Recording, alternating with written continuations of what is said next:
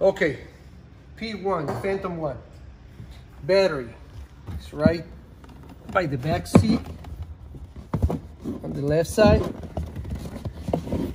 It's right here. I don't know if you can see. You need some light.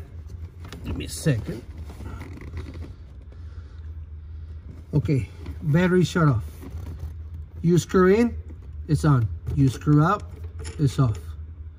Okay, so let's screw it in. That's on. Then, same as the other car.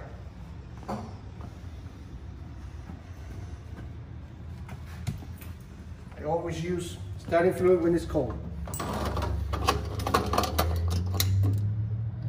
I like to help my old ladies. Little bit starting fluid. Be very careful not to lose this washer. If you lose this washer, ain't gonna start.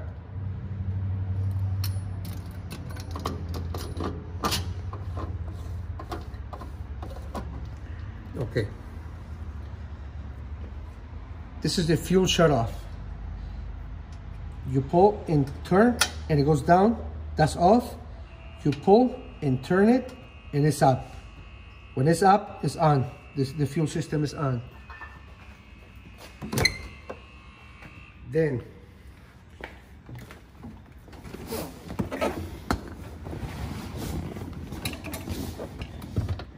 choke. Here's a arrow to start. You flip it. Okay. Knobs up, up. This one should be in the center. You don't have to move it. Ignition. All the way to I and C. It's not an L, it's I and C. Okay? This one you don't need it. Make sure it's in neutral. The starter button, right here on the bottom. That is the starter button. Okay? You spread it. Voila. Bring the knob down halfway. And this one you control. You control your idle with this one, with the left. Fast, slow.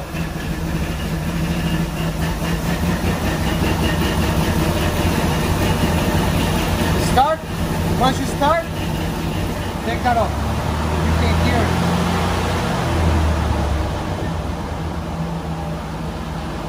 That was beautiful.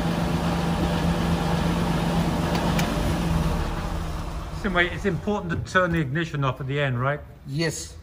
Yeah, I'm sorry. I missed that step. Every car, you have to turn the ignition off. Okay? Otherwise, you're going to burn the coils out. Or you're gonna cook the battery. So always. Because sometimes they turn off and people forget to turn this off. They think, oh, the car's off. That's it. No. You got to bring it to the off position. Always. Even if the car turns off on its own, because sometimes they do that, make sure you turn it off. Okay.